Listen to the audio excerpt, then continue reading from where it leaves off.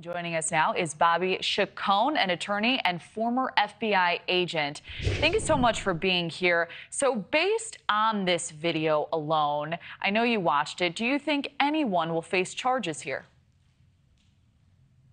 No, I don't. I mean, if anyone should face charges, if her lawyer has it right and he has publicly put these out there, the receipts, she owned that bike in effect. She paid for it. It was hers. She got on it, and then she was surrounded by this group of young black men demanding that it be turned over to them. So, but I doubt Alan Bragg's office, the Manhattan District Attorney, will see it that way. But you certainly could see the fact, you could look at it in a way that they were trying to take property away from her that rightfully belonged to her if those receipts that her lawyer has now made public are correct.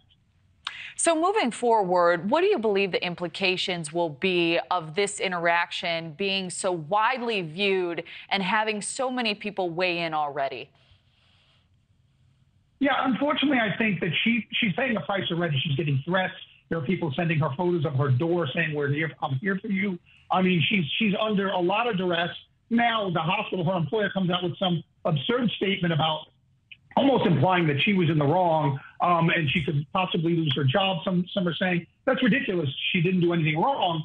But Ben Crump, the noted civil rights attorney who has a big following, has put this out as a racial incident. And so she's paying a price now. I think that, somebody like Ben Crump, if he can be found, liable for intentional infliction of emotional distress on her, because now she's 6 months pregnant. She's getting threats, over a bike, over a stupid bike that she, by the way, paid for and was rightfully the possessor of. So I think that, there are really bad implications to this labeling her a racist, unjustifiably. She could lose her job. She's already under duress, being pregnant and now having all this stress. She's paying a price, an unfair price. We'll see how it plays out. We'd also like to get your take on another case. We have new information on the Utah mother accused of killing her husband, Corey Richins. She was supposed to be in court today. The hearing was postponed after new allegations came to light. Richins is accused of poisoning her husband last year with a fentanyl-laced cocktail. Prosecutors now say between 2015 and 2017, she took out 4 life insurance policies on her husband without him knowing it. The total payout on those policies was nearly $2 million. So what kind of weight do these facts have in court? Was money a possible motive? Do you think that will be the narrative here?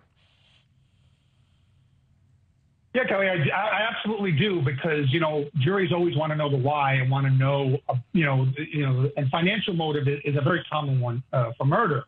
And the husband had a life insurance policy with his business partner, with naming each of them the beneficiary of the other, so the business would survive if one of them died. And then she tried to have that policy moved to her as the beneficiary. They caught up to it and they changed it back.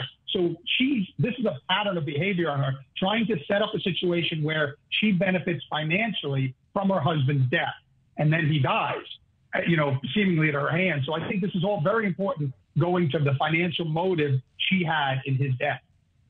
All right. And switching gears one last time, we wanted to ask you about the update in the latest in the Fatal Rush shooting. Attorneys for the film's Armorer want the involuntary manslaughter charges against her dropped. They say prosecutors mishandled this case from the very beginning. So Hannah Gutierrez was in charge of the gun that went off on set, killing cinematographer.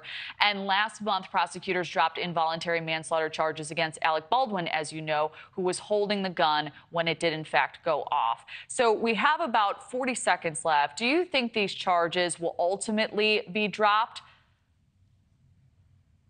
Well, I think they should. If they were dropped against the others, they were dropped against Alec Baldwin, and then the first assistant director had a misdemeanor. He was allowed to plead to a misdemeanor. So they're going to have a good argument as why she's being singled out when 3 people held that gun, 1 pointed it and fired it. So why is the one person only being held responsible, or at least for a felony, responsible? So I think she'll have a good argument if it does go to trial. I don't think it should. If Alec Baldwin is not going to be held criminally responsible, then I don't think she should either. But she has a good argument if they go to trial on being made an example of in this case, and it might be compelling to a jury. All right, we'll wait and see how it plays out. Bobby Chacon, thank you as always.